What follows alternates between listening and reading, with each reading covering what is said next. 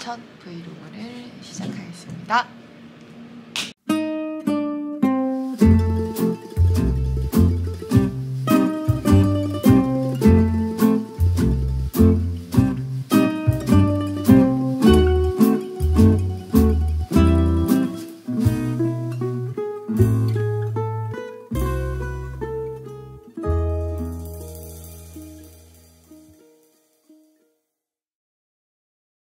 저희 원장님은 속눈썹 바짝 올리기에 달인이십니다. 조명이 너무 강렬해서 안 보이네요. 이게 있는데 그걸로 하는데 어무줄 이거 어무줄에서 하지? 네. 빠질 때 그래가지고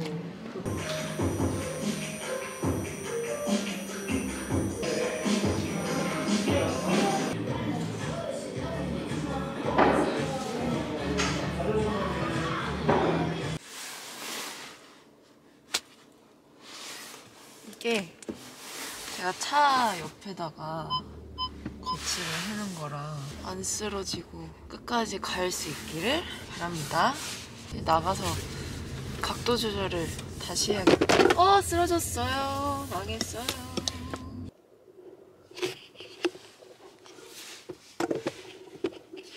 됐다. 됐다. 9점. 박규영의 쉬는 날 브이로그입니다.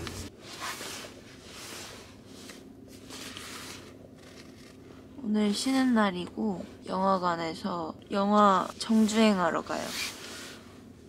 못 봤던 거 다 몰아보는 날. 오늘은 2편 예약했어.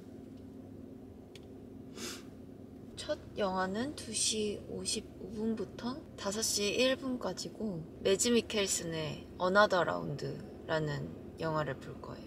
두 번째는 5시 20분부터 7시 43분까지 레아 세이드의 프랑스라는 영화를 볼 겁니다. 5분 있으면 도착하니까 끊을게요. 다시 돌아오겠습니다. 발레하러 왔어요. 제가 맨날 발레를 막 SNS에 올리잖아요. 그 발레 스튜디오예요.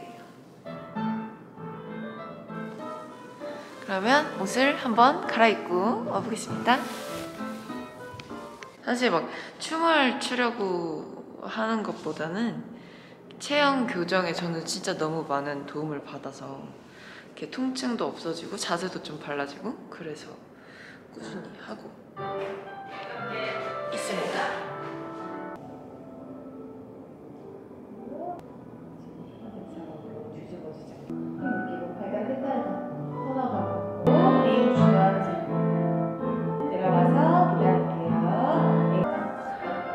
힘들어.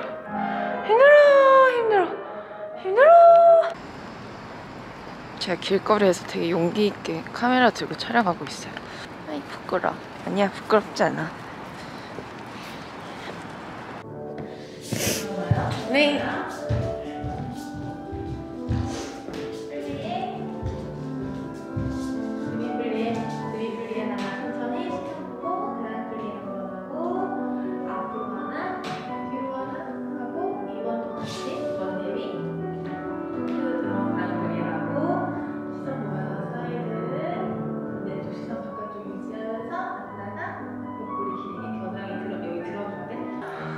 오늘 수업 끝. 너무 힘들지만 너무 뿌듯합니다.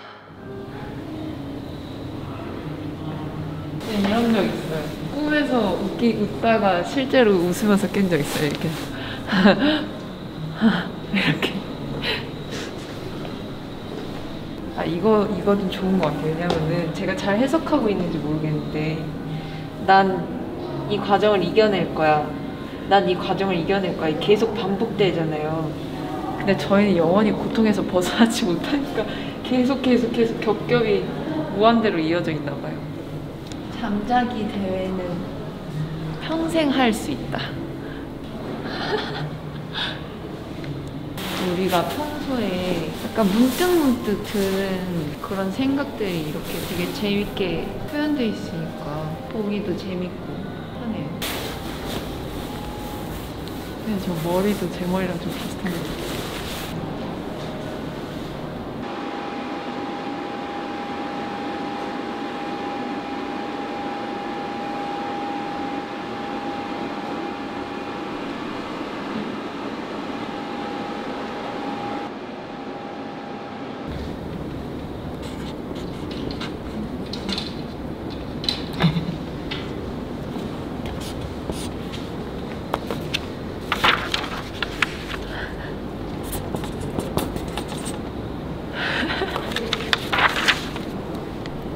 너무 부끄러우니까 엄청 구석에 붙여.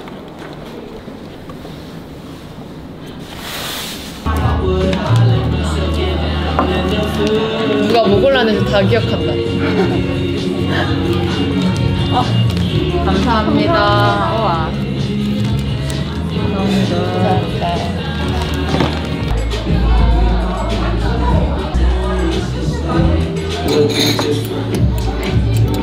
드레싱.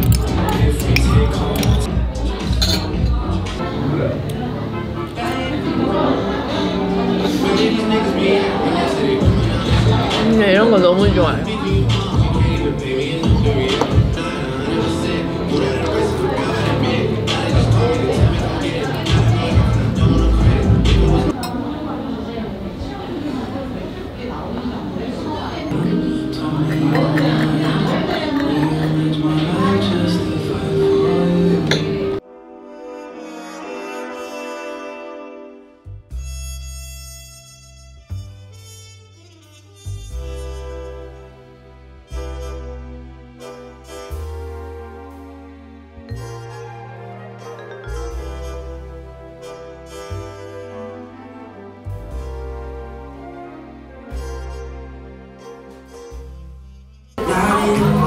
제 머리가 길어서 못 뛴다.